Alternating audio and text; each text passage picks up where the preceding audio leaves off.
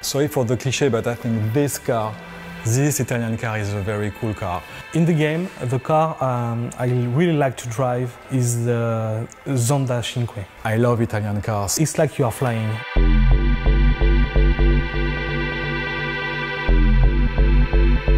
One of the decisions we had to take when we started Test Drive Unlimited 2, it was do we keep the old racing engine or do we develop a new one?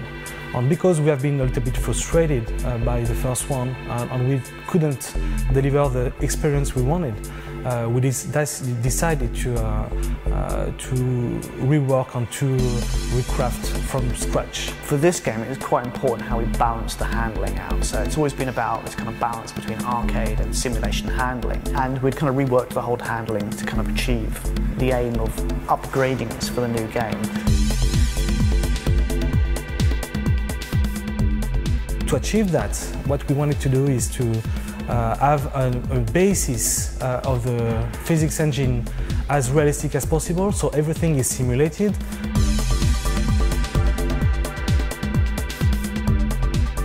With this new handling, you can drive a classical car, you can drive small power cars and very high-end cars like those ones.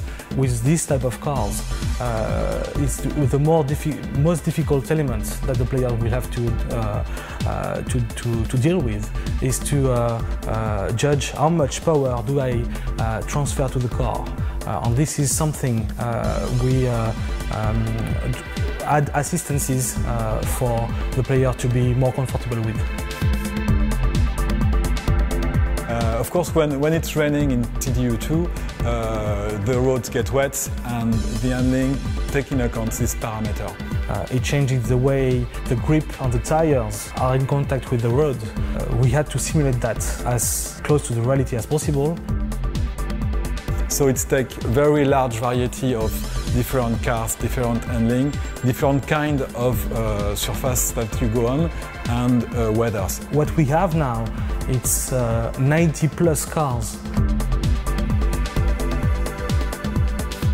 So the beta side of things was an interesting one. I mean, we went into that with, you know, a couple of kind of things we chiefly wanted to achieve.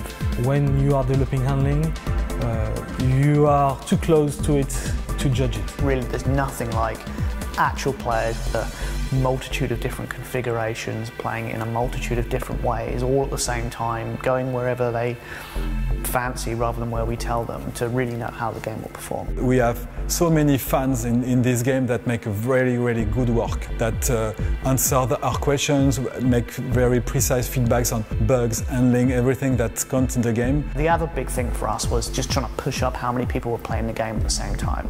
Look what happened in the real world, because there's only so many people you can get internally playing it, even with a nice large test group. It's nothing compared to a real world play environment, so it helped us kind of emulate that. And the good things about Test Drive is that it's a game that we will stay with the community together and continue developing. You know, we've put our heart and souls into this game for the last few years, and we've been working with many of the fans out there to try and get it exactly right and on the nail, and we're all very excited that it's going to be coming out soon. What we are sure is every player will find his car.